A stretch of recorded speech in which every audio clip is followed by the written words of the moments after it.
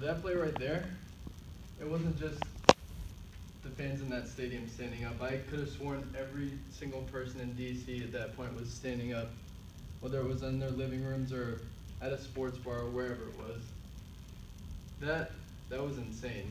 And I'm Patrick Lowry, and I'm here to talk to you about the excitement of the NBA and why you should show games on your network. So, in the NBA, unlike a lot of other sports, the score doesn't always matter. Now, during basketball season, in the middle of it, the average amount of top plays on SportsCenter per day is about 6 out of 10 of the top 10 plays are NBA. So,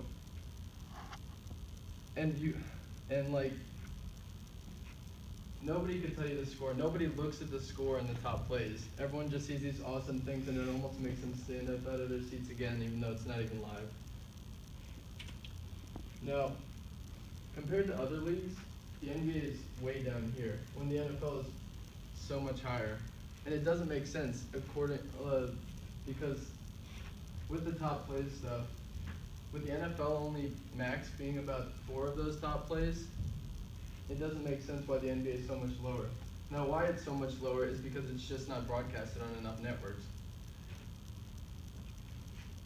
And the last point is, the NBA has the best plays in sports.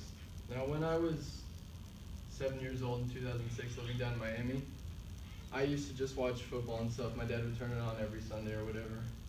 And then I decided to sit down and watch one NBA game one time. It was the Cleveland Cavaliers versus the Miami Heat. And my now favorite player, Dwayne Wade, got an insane block on the other end. And the block was nice, but he was streaking down the court and there's this 7-footer standing in his way. And there was no way. It was a nice block, but the play was over.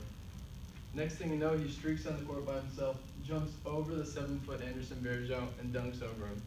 And ever since then, the NBA has been my favorite sport. And if only one play can draw me for life, I think if you could just broadcast these games on more networks, it could draw a lot more people and draw a lot more attention to the NBA.